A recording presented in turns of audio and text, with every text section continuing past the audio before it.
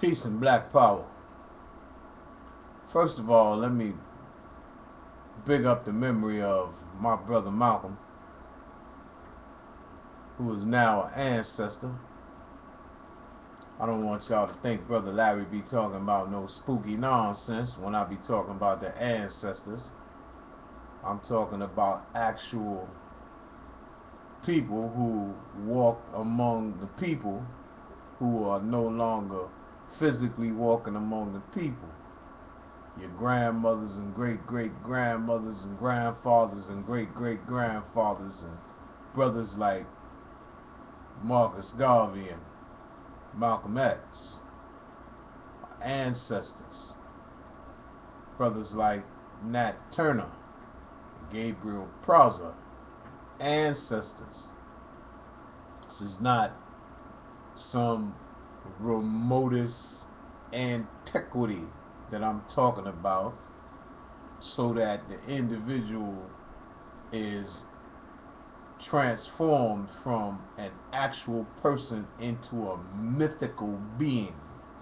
This is not what Brother Larry be referring to when I say ancestor. I'm talking about brothers like Brother Malcolm. This is May 19th, 2012, 5/19/2012. This would have been the brother's birthday or born day or Earth Day or Solar Return Day, however you want to express it.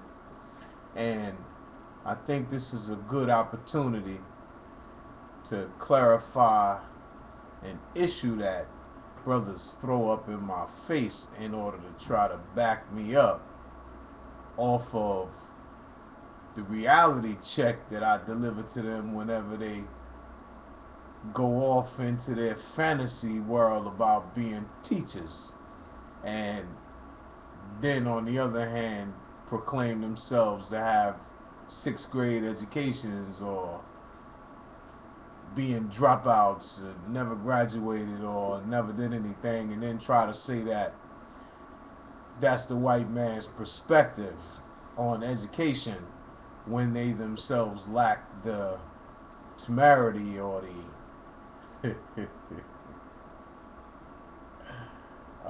in any event, right?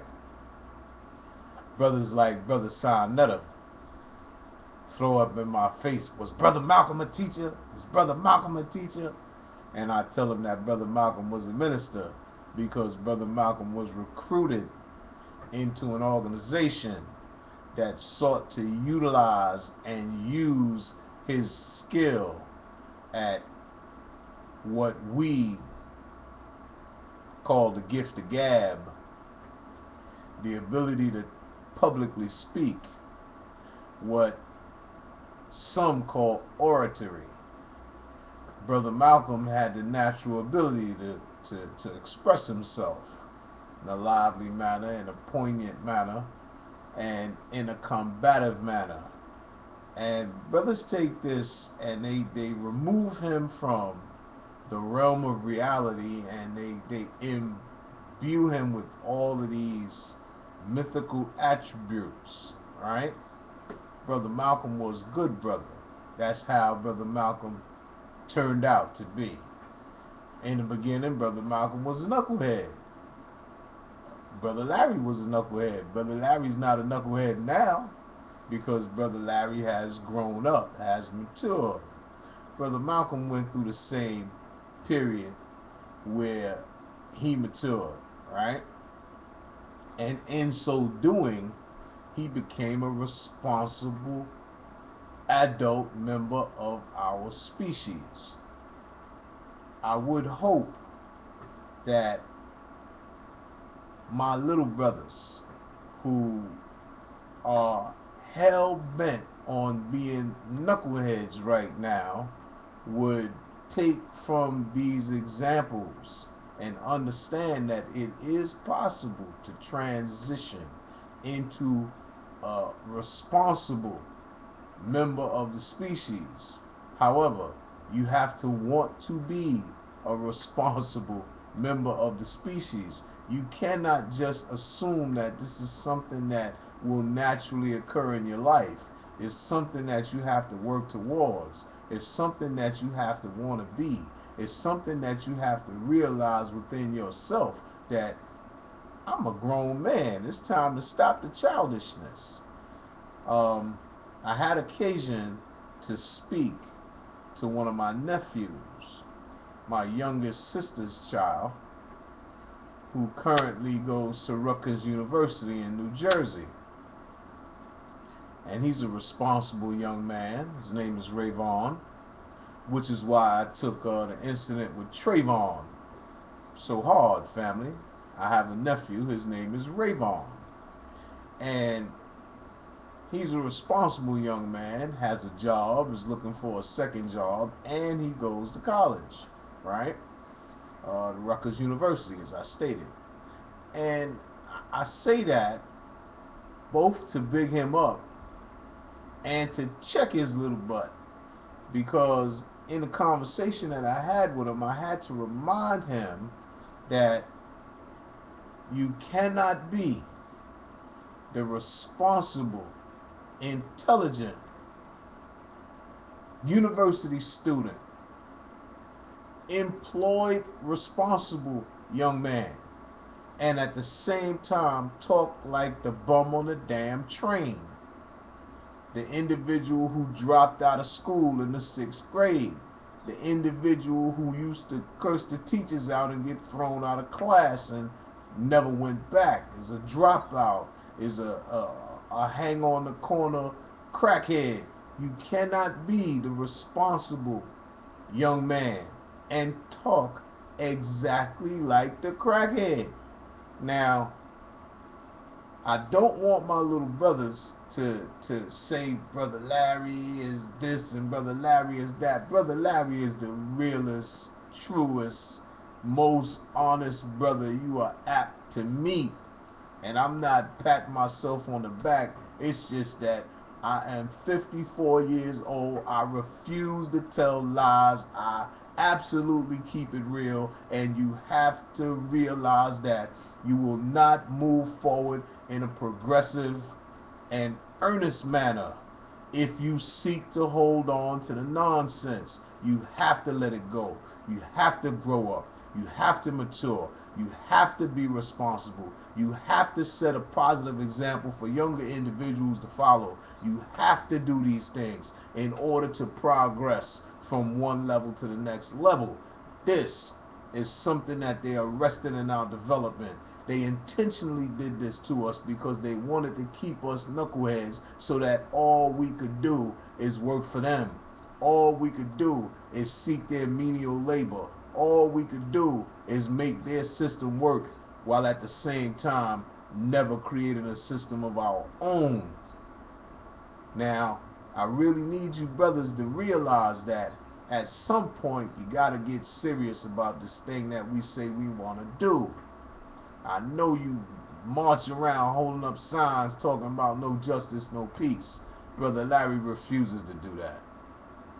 I don't see any point in it. I don't see any positive outcome from it. I don't see unity in that. I see foolishness in that. I see manipulation in that. I see political and social grandstanding in that. But I don't see any follow through in that. You march around 2 or 3 days and then everything is back to quote unquote normal. No. Listen. I love you, little brothers. It's time to grow up. And by that I mean it's time to start engaging in realistic, functional dialogue amongst yourselves so that you don't have these little nonsensical confrontations with each other, but you build together for something more than what your parents had or what you see other brothers have. You understand? You little brothers going to the university like my nephew Rayvon. You got little brothers who will never go to the university. It's time to tell them, listen, it's time to step our games up. We got little brothers and little sisters that see us. If we act just like the knuckleheads on the corner, what is the difference between us and them? The fact that we went to university for 4 years or 6 years or however many years, even if it's a 2-year associate's degree that you have 2 years of higher level education. That means you have 2 years of being away from the knucklehead nonsense. Take that time, that opportunity to focus or to refocus. The fact that you went there, what did you go there for? You didn't go there to learn how to say nigga better. They don't teach you that. You don't learn that. You could stay right there on the corner and learn how to say nigga 15 different ways. Nigga, nigga, nigra, negro. You understand? There is a point in time that you will come to when you have to realize, I have children. They look up to me for guidance. If I don't have any guidance, who is going to guide my seed? Who is going to show my children the way to go? Is that going to be the local gang member? The local head of the gang members? Come on now. They knuckleheads. And take it any way you want to take it. It's the damn truth. By now, everyone knows that Brother Larry was a serious knucklehead when Brother Larry was young. I was never an ignorant child. I was a intelligent child. Some say too damn smart for my own damn good.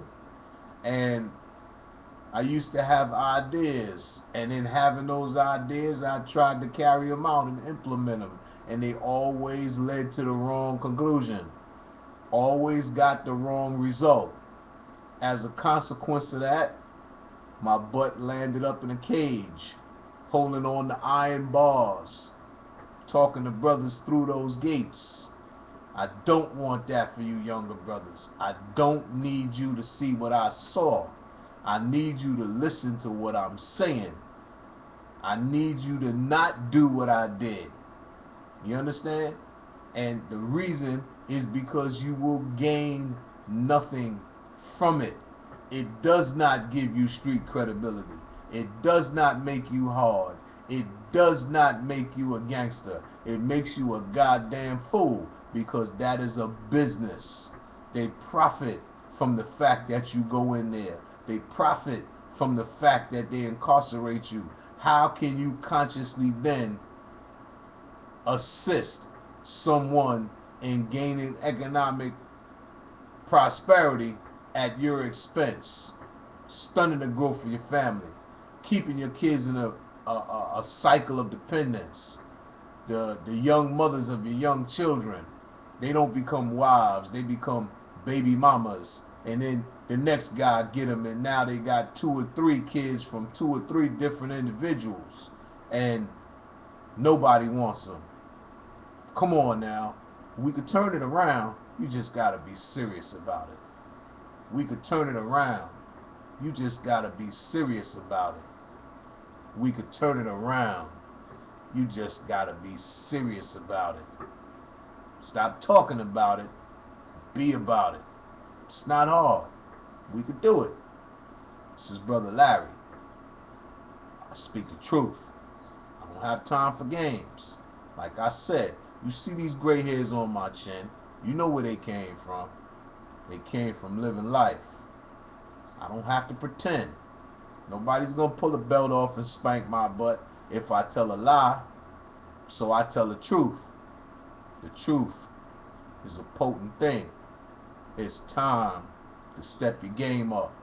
My brothers, peace and black power. Once again, that's not that spooky black. That's that real black.